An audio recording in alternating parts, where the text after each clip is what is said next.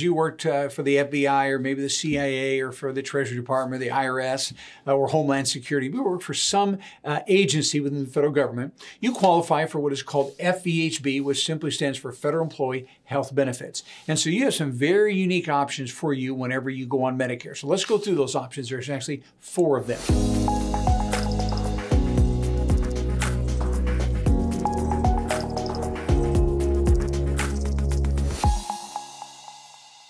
Welcome to Medicare School Daily, where we help you understand Medicare, save money, avoid making costly mistakes, and above all else, get the most out of your Medicare benefits. Now, today's topic is exclusively for those that are retired from the federal government. Option number 1 is you can choose to enroll when you're eligible for Medicare, enroll into Medicare A only. In other words, you're not required to take B. Now, you're the only group of people that don't have to take B. Everybody else, other than retired federal workers, have to take Part B. But if you decide you're not going to take B because you don't want to pay the premium, you can enroll in Part A only on the hospital side. So what's going to happen when those bills are processed, here's the way it's going to work. On an inpatient bill, which means you're admitted to the hospital or you're in a skilled nursing facility, what will happen, because you have A only, Medicare will pay first, and Medicare will take the balance of that and actually send it to your federal employee health benefit. Whoever your insurance company is will then be the secondary payer.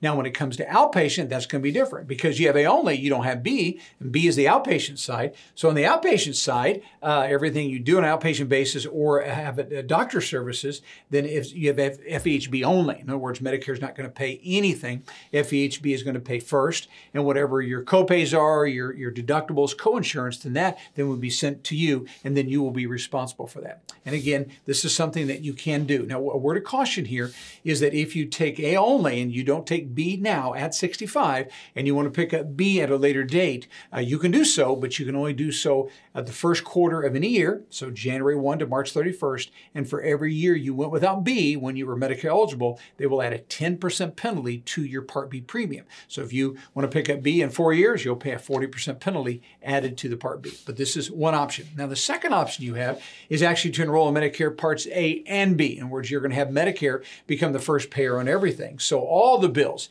inpatient, outpatient, doctor-related services, Medicare is going to be the first payer, and then they'll take the balance of that and they'll send it to FEHB, and they will pay second, and almost always, not always, but almost always, then in that scenario, you have pretty much 100% coverage. So Medicare pays first, FEHB is going to pay second. Now, the reminder here, you are going to have to pay your Part B premium. This year, it's 2022. The Part B premium is $170.10 a month. So that's really what you got to decide. Is it worth that $170.10 a month to put Medicare in the first payer position instead of you having to be the first payer position like you would if you had A only? So then option number 3, and that is to enroll in A and B and get a supplemental plan. In other words, just like the rest of the Medicare population, you don't have to be covered by your group plan, your FEHB plan. You actually can get out of the FEHB system and you can enroll in Medicare and get a supplemental plan. Most people, they are buying G plans or N plans. Those are the 2 common plans, and sometimes it makes financial sense to do that. So if you do decide to enroll into a supplemental plan, what's going to happen? All the bills are first going to go to Medicare because you're enrolled in A and B, and they'll take that balance and send it to the supplemental plan. So instead of that balance being sent to FEHB because you have gotten out of FEHB, it's going to go to the supplemental company that you have chosen based upon the plan that you purchase. All right, so they pay second. Now, one of the issues with this you've got to be comfortable with is because if you take a supplemental plan, those are those 10 letters, A, B, C, D, F, G, K, L, M, or N. Any of those 10 standardized supplemental plans, when that happens, you actually have to sign a statement saying that you're permanently terminating your FEHB benefits. You can't go back into that system. And so we've had plenty of people do that. They felt like it was their best option. But again, if you do that, you're going to be sure that you have peace knowing that you can never go back into the FEHB system once you have signed the paperwork terminating FEHB because you went on a supplemental plan. All right, and then lastly, you can enroll in Medicare A and B and get an Advantage plan. These are private health insurance companies. They're called replacement plans. And again, this is an option available to you. Now, when you do that, here's the way the bills would work.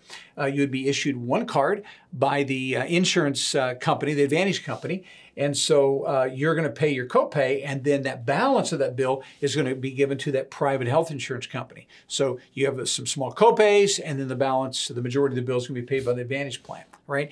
Now, if you decide you want to be in an Advantage plan, and just in the normal market Advantage plans, you don't have to terminate like we would if we went a supplemental plan.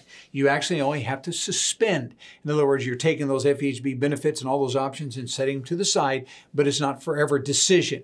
It's an annual decision. So if you decide, I like the Advantage plan, I'm going to stay on it, then you keep doing that. But if you come to a place in age or health related where you say, nah, I think I really would rather return to original Medicare with my FEHB benefits, you can pick that up any year during Medicare's open enrollment, which is October 15th to December 7th. So again, it's not permanent. It is just simply a temporary suspension, and then you can review that on an annual basis. All right, so if you're retired from the federal government, you have these particular 4 options, and you need to decide which is best for you. Hey, thanks so much for watching the video, and I do hope that it was helpful.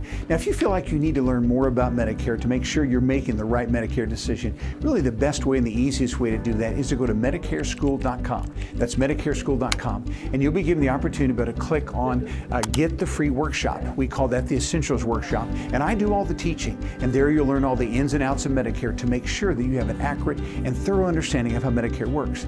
The second thing you can do is click where it says Talk to a Medicare Guide, and there you can actually set up a time where you can discuss your situation with a Medicare guide. They'll explain all your options, and they'll actually even walk you through the enrollment process as well if that's what you need to do.